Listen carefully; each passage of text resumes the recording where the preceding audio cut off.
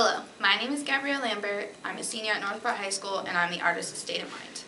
This project has given me the chance to show people that even though someone suffers from a mental disorder, they are still a human being and should be treated equally. This topic relates to my life because I have a brother who suffers from bipolar disorder. Even though he acts different and expresses his anger and frustration in a frightening way at times, he is still loved and treated equally every day in my family.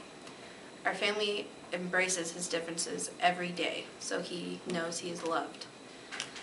State of Mind brings awareness of the suffering and pain of a mental disorder.